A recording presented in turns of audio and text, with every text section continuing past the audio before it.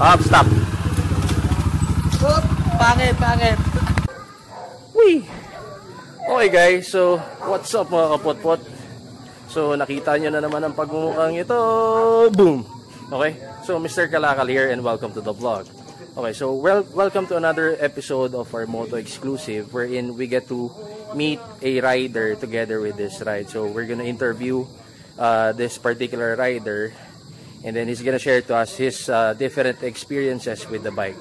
Okay, so pero bago yan, panoorin nyo muna ang intro natin. In 3, 2, 1, boom!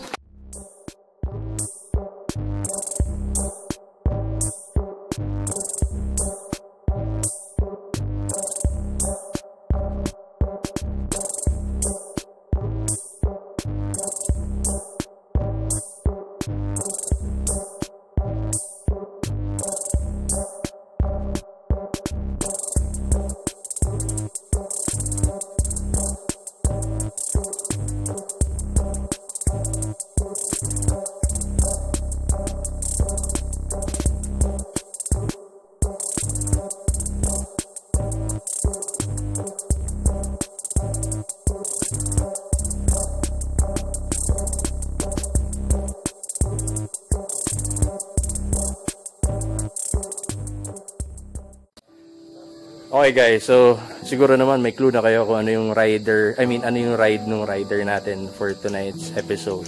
Okay, so without further ado, I'd like to introduce you si Mr. Irvin Espiritu together with his Rusi Classic 250. Charin! Ayan, si Sir Irvin.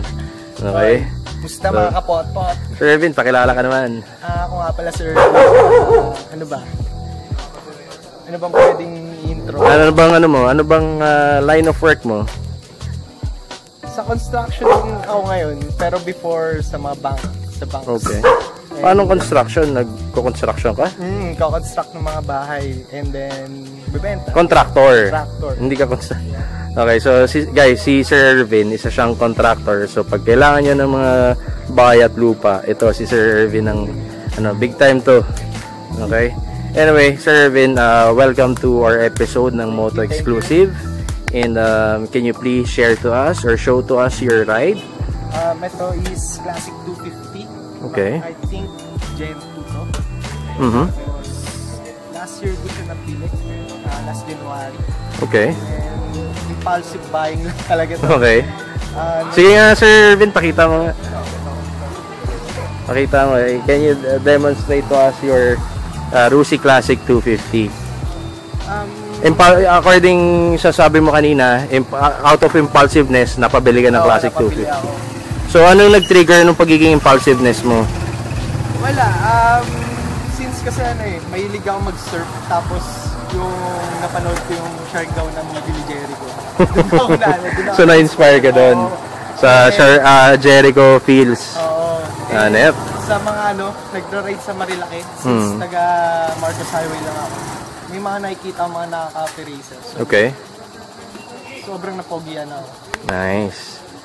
Okay. So, bakit naman itong particular model na ito ang binili mo? Bakit Rusi? Before ko bilhin ito. Okay. So, out of all the bikes na available sa market, bakit itong Rusi Classic 250 ang binili mo? Before ko bilhin ito, nag-research ako hindi lang siya porket Rusi pangit, ganyan. Okay.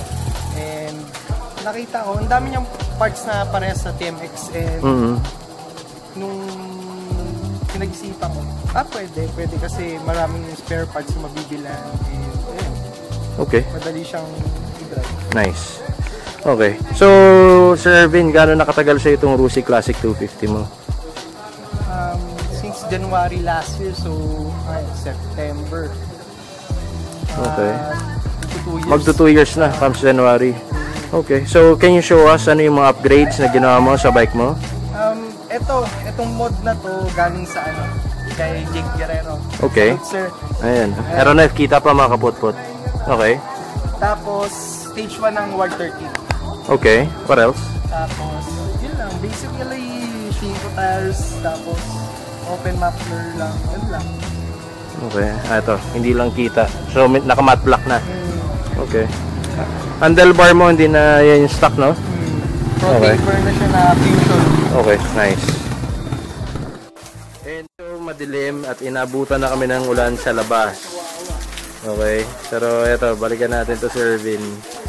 So, going back to our discussion, Sir Irvin, ano yung memorable experience mo with your bike? Every time naman kasi lahat ng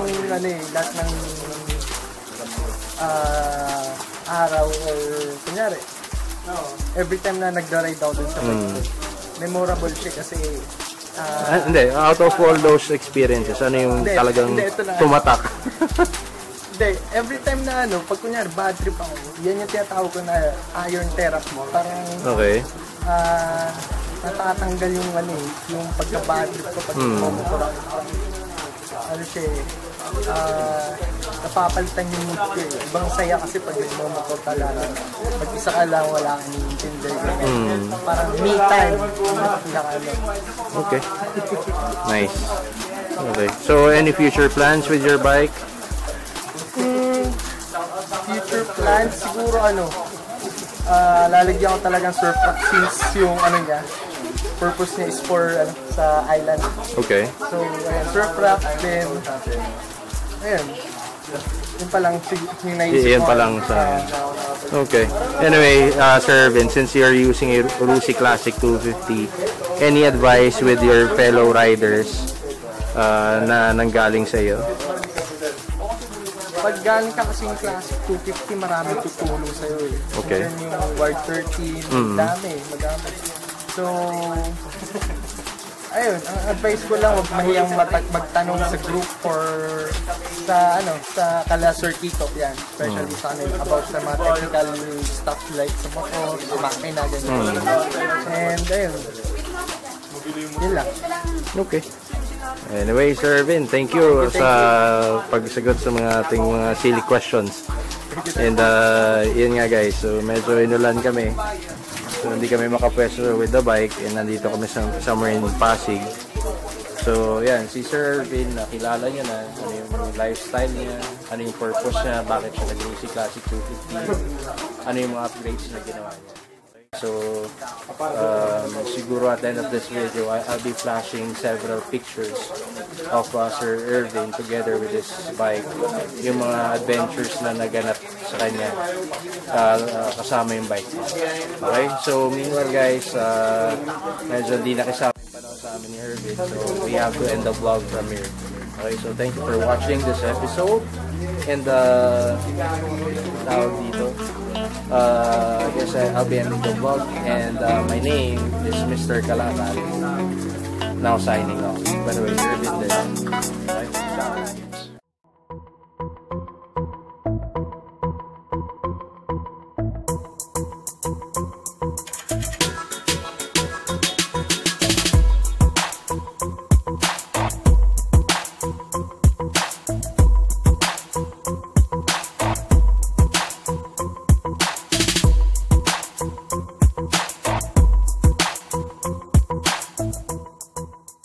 Okay, Irvin, any shoutout pala?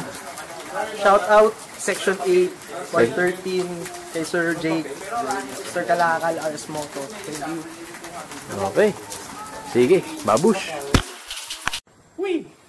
Alright guys, so welcome to our shoutout session, okay? So, first off, shoutout kay Sir Joel Buendia del Prado. Mr. Kalakal, pa-shout out. Sons of Pines ng Baguio. So, shout out to you mga sirs, sa mga taga Baguio dyan, through Sir Joel Del Prado. Okay? Next naman, shout out din kay Mr. Mark Jason Sevilla, Mr. Kalakal. Shout out naman po sa next vlog mo. So, shout out to you, Sir Jason, or Sir Mark Jason. What else? Kay Sir or Ma'am, Sir RZ Basal. So, shout out to you, Sir RZ Basal. Ito din, kay Sir Axel Rom Kalusin. So, shout out to you, Sir Axel Rom. And, sino pa ba? Ito, kay Mr. Nicanor Kadi. So, updated daw siya sa mga videos natin. So shout out to you, Sir Nick Enzo Calis. And dito rin kay Sir Jimmy Tiborso. God bless po. Jim Tenebroso, pangalan ko. Taga Muntinlupa. Shout out sa taga Muntinlupa. Kay Mr. Jimmy Tenebroso. Ito din, kay Sir Deadshot. So, boss, magkano ang SRP ng Bristol 400cc? It's 238,000 Sir Deadshot. Okay, so si Sir Deadshot is watching from South Korea. So, shout out to you, Sir Deadshot. Thank you for supporting this channel. And ito kay Sir Joven Jawiti. Shout out daw sa mga Marinduque riders. So, shout out sa mga taga Marinduque and sa mga riders natin dyan. Shout out din sa Sir Joven. Okay? And, ito, kay Moto Vlogs. Matry nga bumili ng Rusi. So, shout out to you, sir. So, balitaan mo ako, comment ka if nakabili ka na ng Rusi mo. Okay? And, basically, that's it. After this, I'm gonna be showing mga pictures and videos na sinend ng mga kapotpot natin through the Facebook fan page para may feature din natin dito. So, sinend nila yung picture ng mga bikes nila or yung mga activities nila together with the bikes. Okay?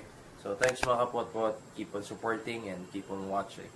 Bye-bye!